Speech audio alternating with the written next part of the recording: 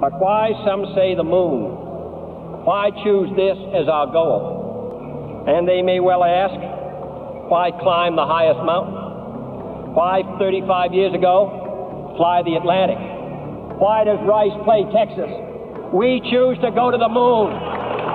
We choose to go to the moon.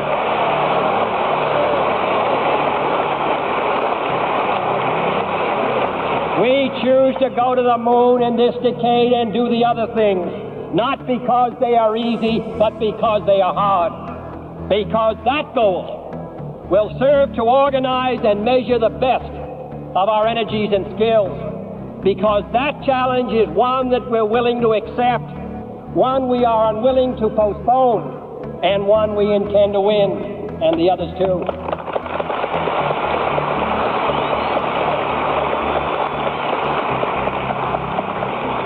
It is for these reasons that I regard the decision last year to shift our efforts in space from low to high gear.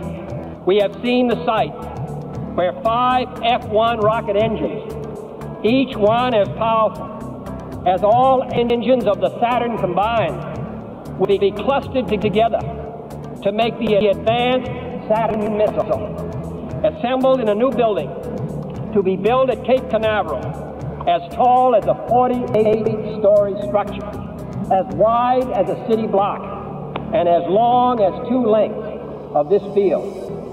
Within these last 19 months, at least 45 satellites have circled the Earth.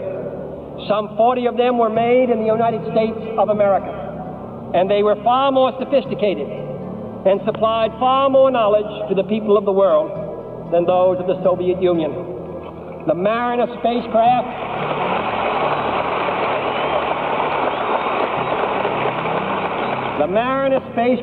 now on its way to Venus is the most intricate instrument in the history of space science.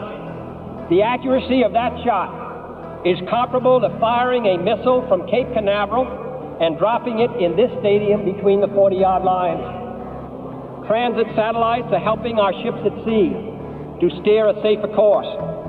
Tyrus satellites have given us unprecedented warnings of hurricanes and storms, and will do the same for forest fires and icebergs. We have had our failures, but so have others, even if they do not admit them, and they may be less public. To be sure,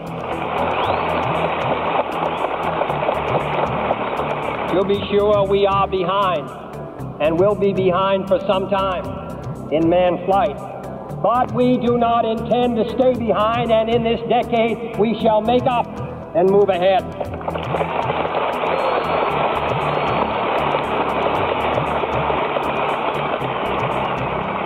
The growth of our science and education will be enriched by new knowledge of our universe and environment, by new techniques of learning and mapping and observation, by new tools and computers for industry, medicine, and the home as well as the school. Technical institutions such as Rice will reap the harvest of these gains. And finally, the space effort itself, while still in its infancy, has already created a great number of new companies and tens and thousands of new jobs. Space and related industries are generating new demands in investment and skilled personnel, and this city and this state and this region will share greatly in this growth. What was once the furthest outpost on the old frontier of the West will be the furthest outpost on the new frontier of science and space. Houston,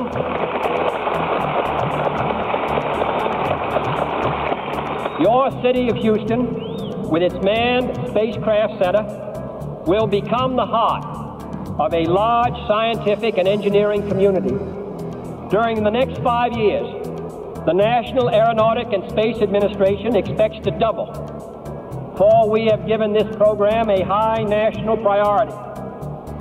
Even though I realize that this is, in some measure, an act of faith and vision, for we do not now know what benefits await us.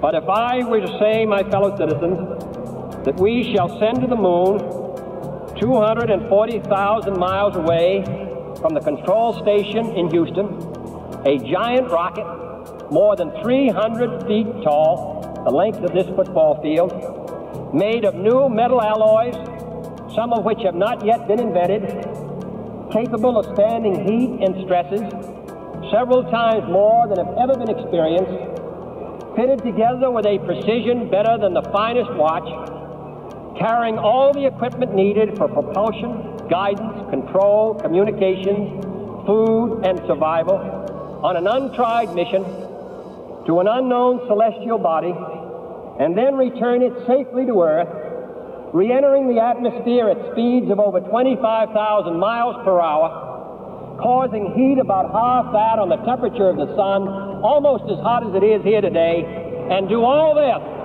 and do it right, and do it first before this decade is out, then we must be bold.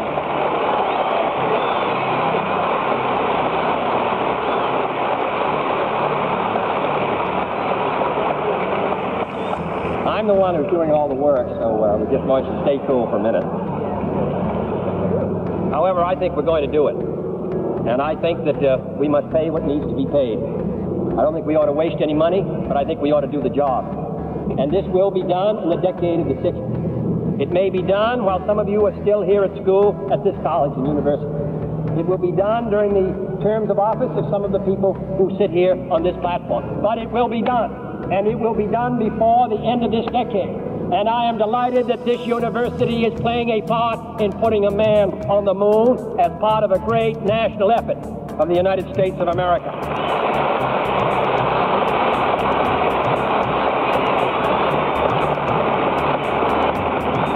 Many years ago, the great British explorer George Mallory, who was to die on Mount Everest, was asked why did he want to climb it.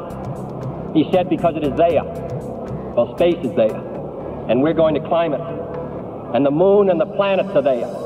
And new hopes for knowledge and peace are there. And therefore, as we set sail, we ask God's blessing on the most hazardous and dangerous and greatest adventure on which man has ever embarked. Thank you.